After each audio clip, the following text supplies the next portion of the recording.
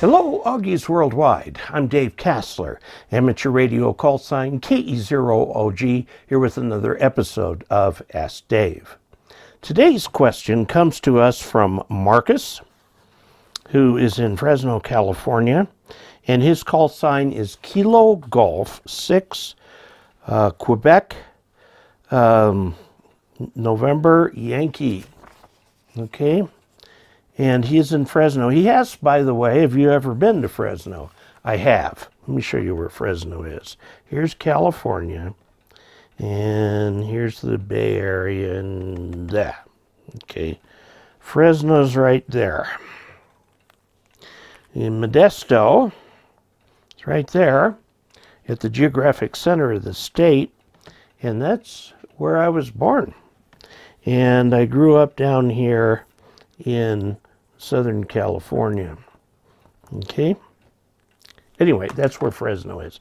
By the way, this is all part of what's called sometimes the Central Valley, and locals don't call it that.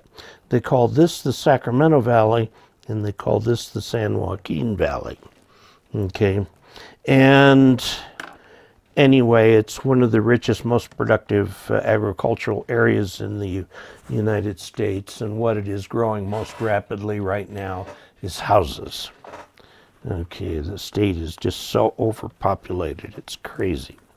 One of the problems is the weather. It's so nice there.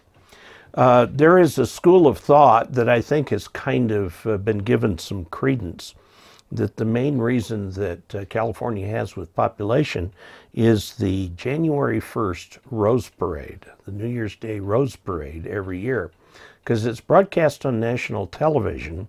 It's one of the original New Year's Day parades, and the Rose Bowl game is played that afternoon. And I don't know, by some law they passed in Sacramento, apparently it's illegal for it to rain on that day, and it is usually absolutely gorgeous. And sunshine and warmth, and nobody's wearing heavy jackets. The drum majorettes are out there with almost nothing on. And I know a person who said to his wife on observing the parade on television, he says, "We're moving to California." So a lot of people have. The weather down in Southern California, which goes from San Diego up through Los Angeles, up to San Francisco, and so on, is what is called a Mediterranean climate. It's the only place in the United States where Australian eucalyptus trees can grow. And I grew up with eucalyptus. They're very fragrant. They're also lousy trees. They dump all kinds of crap all over everywhere. And they're not very good wood. They were brought into the U.S. For railroad ties, but the wood is too soft for railroad ties. So anyway, I digress. Okay, today's is from Marcus, and he asks, "I've gotten back into ham radio. Good for you. Was absent for about 8 years. And I bought an Icom 7610, which is a little overwhelming," he says. I agree with that. The 7610 is not a beginner's radio. It's a contesting radio, also good for DX. It's got a lot of features on it. And the problem with a lot of features is that means you have to set a lot of features. But one of the nice things about that and many other radios is just like that of cameras. The camera I'm using for this right now is a Panasonic G7, which is a very popular camera for YouTubers. It's not quite a single lens reflex. It actually has a viewfinder where you're looking through the sensor. You're actually looking through the sensor, so it's not got a mirror in it. So it's not a single lens reflex. It's a mirrored camera, or a sensor type camera, but I love it. It takes wonderful pictures. It's also very good for video. Anyway, it can be set, like any complicated camera, into point and shoot mode. And that's kind of what you want to do with these complicated radios when you're first learning them, is just leave everything on the default and so-called, I would call it point and shoot mode. and then you can use the radio and then learn what the features are. Okay, he has a small backyard. It was thinking of a vertical with no radials. I do have a lot of noise in the area. Any help would be appreciated. Well, he's right about the vertical without radials in the backyard being a quick and easy way to get on the air. And I would suggest that you can make your own vertical, although probably you'll want to buy one. They're not cheap. I would recommend like Cushcraft AV640 or something like that. There is also the R7, but I think the AV640 is a little more modern in its design. However, you don't want to mount those right on the ground. You want to get them up about 10 feet in the air. So go down to Home Depot or Lowe's and get a 10-foot length of chain link fence top rail. It's a steel tube. It's not very expensive. Use that, stick it on or over a cinder block or a brick or something like that. Use that to get the bottom of the antenna 10 feet in the air, and then you're going to have to guy there down to guys or trees or whatever you use for guying. I like to use my trees out here. About 8 feet above the ground, so it's not swaying much in the wind. And then you'll want to guy halfway up the vertical itself, down to the same guy points. Use guy rope that will withstand the sunshine. It can get very hot in Fresno. It regularly gets above 110 in the summer. And then in the winter you have fog, which means that rope is going to get, you might even get some freezing rain type of thing there. The temperatures in the San Joaquin Valley vary hugely, okay, during the year. So let me draw a picture of that. So you've got a pole 10 feet and the AV640. Now the AV640 covers all of 40 and on up to 10 and then maybe plus 6, I'm not sure. It covers 30, 20, 17, 15, 12, 10, okay? Now, you can get the AV680, which also covers 80, but not 60, okay? But it only covers about 50 kilohertz of 80. It doesn't cover enough of 80 meters to be useful unless you have one particular net that you want to get along, or if you want to tune it for FT8 on 80 meters. Sorry, there's no hyphen there, is there? Okay, so you would put the antenna on top of that.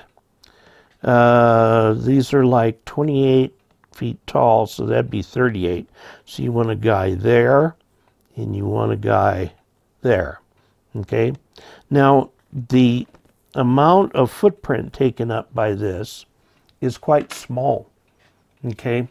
So this is a good choice for somebody who's got a small backyard or something like that. Now, you mentioned a lot of noise. That's a hard problem. You've got the IC7610.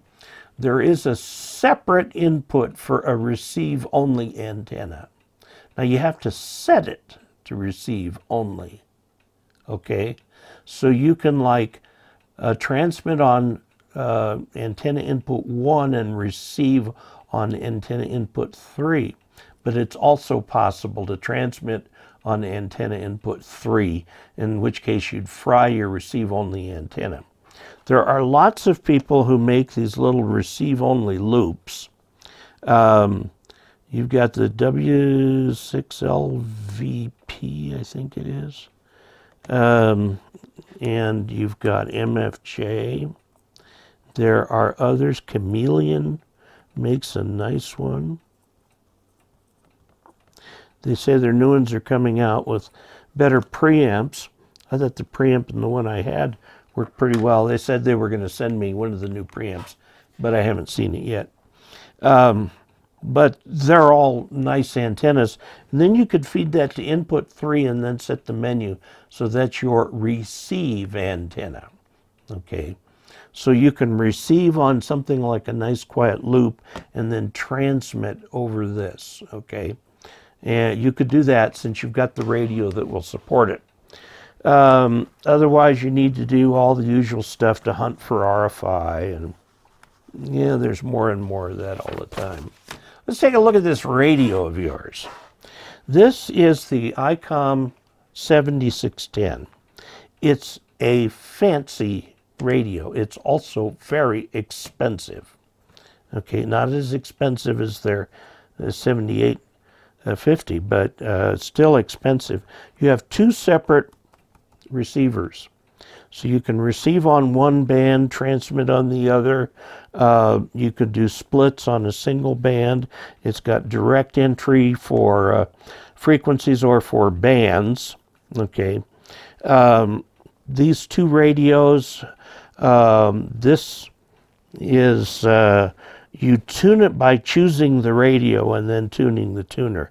It's not like the expensive ones where you've got 2 separate knobs. Okay, for the 2 tuners. Now here you've got main audio frequency and RF and squelch, and you've got for the sub. Sub is the sub receiver, the second receiver. Okay, and you can do splits. There's a million things underneath. You've got little things that you can punch underneath here. Can't remember if this is touchscreen or not. I think it might be because the 7300 is touchscreen. It's a very nice radio, but it's very expensive and hard to operate unless you set it in point and shoot mode, which would mean you don't even use the second receiver. Okay, you only use the main over here. You just use this for band switching. It's got band stack registers in there, which are very nice, also confusing. And then you can just pick the one you want. I happen to really like the meter that goes back and forth because I like dancing needles. I've got them on my power supply and the SWR meter, but it's available on the 7300, but I don't use it there. Now, like I said, I used the 7610 courtesy of Brad Rich, N6GR, who lives in Alamogordo, New Mexico. And he loaned me this. I kept it for too long, I'm afraid. And we made a special trip over to his place to return it.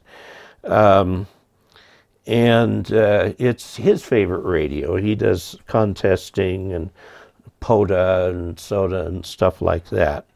Both the hunter and the hunters and the gatherers. There's a special terminology for that.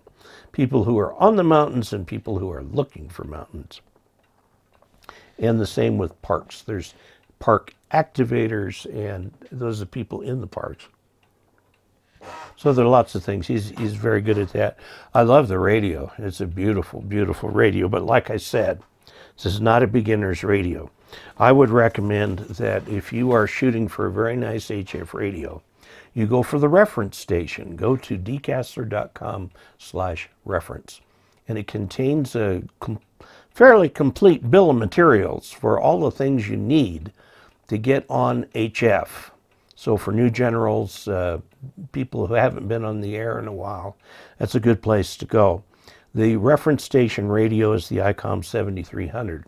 Now a reference station is just that. It is a design of a station that's available for reference. You may wish to depart from it. Using it as a reference, you can replace anything in there. Like for example, the Yaesu FT991A is a marvelous radio. I went with the 7300 because I think it's more people are using it, so more people will know more about it. Now, whenever I do anything on my videos that's like demonstrating something on HF, I'll use the reference station. I put my high-powered Yaesu up on the shelf and bought the reference station. I have implemented the reference station. It's what is connected right now. I can even select the reference station antenna. So there you have it. I hope that's helpful. And I think that because you've got the 7610, you do have the ability to use like a receive loop, which are not very big. They're about 3 feet in diameter. Use that for your receiver. They are directional though. So there you have it. Now, if you'd like to help this channel stay afloat and doing good, and we are doing good, you can go to dcasler.com/support. Find a way that works for you. If you would like to ask a question, please send it to AskDave, all one word, at ARRL.org. Okay, I may pick from that for the videos. I may pick from that for the column, the Ask Dave column in QST. And sometimes it's just easiest to reply directly. So be sure to subscribe, click like, and until we next meet, 73.